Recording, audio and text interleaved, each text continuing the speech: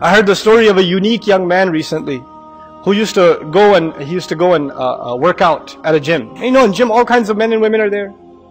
Muslim guy used to go there, and he used to keep his eyes low every time. Every time. And this girl at the reception, you know, and they're not dressed appropriately either. At the reception, she used to come check his card or whatever.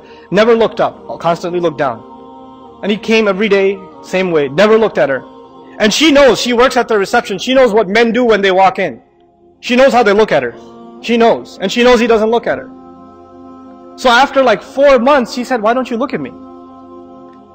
And he said, I can't. I have to either follow my temptations or follow Allah, that's it. You know, I just have to believe I believe in God, I can't. And he stopped coming after that, because she talked to him, and he thought this might turn into a fitna, he stopped coming. And the girl tells the story because she became a Muslim. She started looking up Islam after that, because of the character of this young man, subhanAllah. So the young people, you guys, the young people here, by the way, you are more in touch with society than the elders here. The elders have a certain circle and they stay in that circle. You guys go to the mall, you go to campus, you go like hang out in different places, you meet America. And through you, Islam will be exposed to America. But if you don't show Islam, if your character doesn't shine, then America will never know what Islam is. Because our neighbors are not going to come into the masjid to learn what Islam is.